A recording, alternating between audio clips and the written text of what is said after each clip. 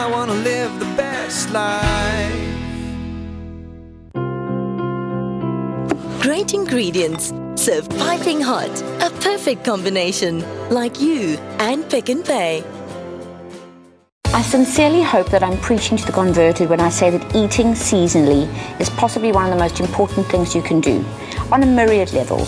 So it's autumn. It is the start of all the winter root vegetables really at their sort of best. So what I want to do is a very, very quick roasted cauliflower in the oven, olive oil, salt and pepper, bit of garlic. So stunning, so it's worth it. I'm just going to prove it to you by putting it in the oven. And then we're going to make a delicious sort of spiced sweet potato soup. So just beautiful cauliflower florets. I've got some whole garlic cloves here. So it's just for a subtle garlic flavor. Bit of lemon juice, put some mussel into it, salt and pepper, and a generous glug of the delicious finest olive oil. It's going to take about 20 minutes, half an hour, about 180. Into the oven it goes. Autumn is definitely the time for soup, and this is a beautiful spiced sweet potato soup.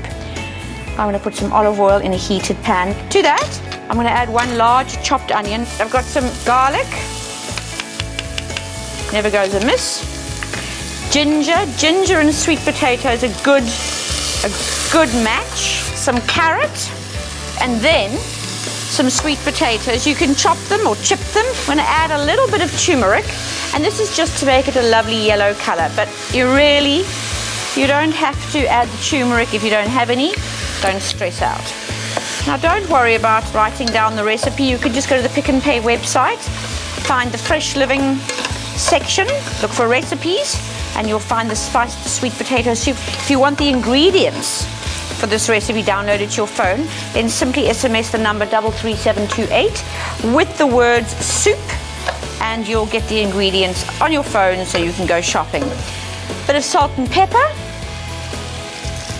and then all you need to do is pour enough water just to cover the ingredients. You're going to bring it to the boil.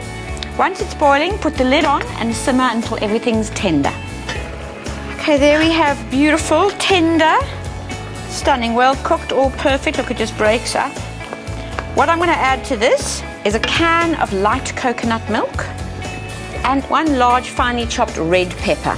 Cook that for a few minutes, just till it's heated through. Then we're going to puree. Voila, it's done. Okay, so by adding the red pepper at the end, it just breaks up less, and you just got a bit of sort of raw food element to this, which is quite delicious. Okay, so one beautiful spiced delicious soup, and I'm just going to get the cauliflower out the oven. So here's the roasted cauliflower. It really does look dead ordinary, and in fact it is. It's just a really delicious way. It's just got a beautiful nutty flavor by roasting it. You can see it's got beautiful speckles in it. It's got the lovely yellow color from the turmeric.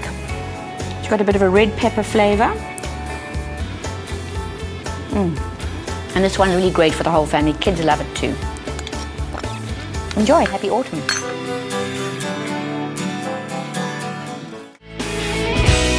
I wanna live the best life.